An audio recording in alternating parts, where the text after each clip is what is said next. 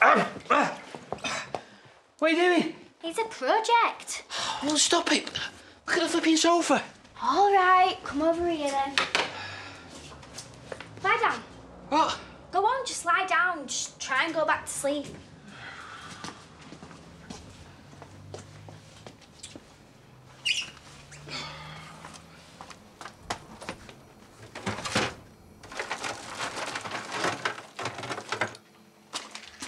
Hey! Oh, stop it! I can't help the weather. This is your bed now. In the streets, in the hail and in the rain. Just go back to sleep. All right. I get it, I do.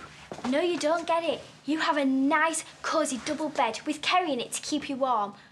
That's if she forgives you for being a pillock this morning. You don't understand.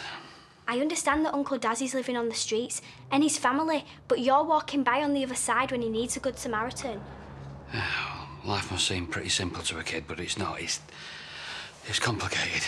Yes, I know I'm just a kid, but I know I'd never let Sean live on the streets without trying to help him.